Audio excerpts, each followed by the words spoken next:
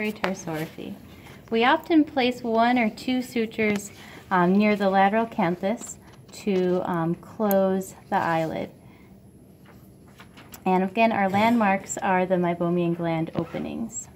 And again, this is a little bit of a desiccated eyelid, so it's going to be fun. And this is a modified horizontal mattress suture. So I'm going to start here near the lateral canthus. Often I'll take my forceps and I'll actually grab on the outside and the inside of the lid gently and just roll it out slightly so that I can visualize the eyelid margin where we have our meibomian gland openings. And magnification is very helpful to see these little dit dots that kind of line the edge of the eyelids. Our first bite is going to be about 4 millimeters from the eyelid margin. It is going, again, to split the thickness of the eyelid, and our needle is going to exit the eyelid margin right in the region of where those little meibomian glands are. We're then going to go across the eyelid from the upper to the lower. My eyelid is stuck to the eyeball a little bit there.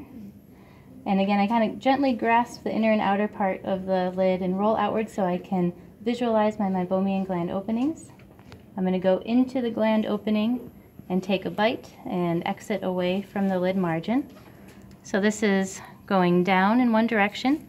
Now I'm going to return back to the upper lid. And so I am switching my needle direction, and I'm going to be backhanding my bites all the way back up. And I'll go just next to where my bite was, just a few millimeters in between. So I start at the haired skin away from the eyelid margin. I take a bite that's about half thickness of the lid, and I have my needle come out of the eyelid margin. And this is definitely a little bit of some abnormal tissue here, so I used a little bit more force than I normally would. And then I'm going to stay in alignment of where that bite was, but go across to the upper lid, enter the meibomian gland openings, and come out about 4 millimeters away from that edge. So now I have completed this horizontal mattress suture, and what I'd want to do is tie this to close the eyelids, and see how we have just kind of perfect apposition of the lids. So there's no rolling inward where hairs would touch the cornea, there's no rolling outward where the suture would touch the cornea.